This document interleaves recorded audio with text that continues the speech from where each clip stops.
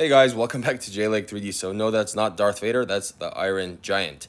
But why are we making this video today? It's going to be really short, but I'm going to show you how to turn off the shadow in visualization. So let's say we have this item here. We go to modeling, visualization, and we have an object here that has a shadow. And even though we have the transparent background on, like if you want to use it for a logo or just to advertise it for a product, we have that shadow there that's cast, right? Unless you go up like that. This is basically an easy way to get rid of it. If the angle works for you, you can also change the angle in the app. But the easiest way, technically, is if you go to settings here and you turn on that ground plane and turn it off, you now have no shadow because you have no ground plane. So you can use this now for your logos, etc. So hope this helps. Don't forget to like, share, and subscribe, and I'll see you guys in the next one. Bye-bye. Here at Shapr3D, our goal is to inspire and empower you to create your own amazing projects.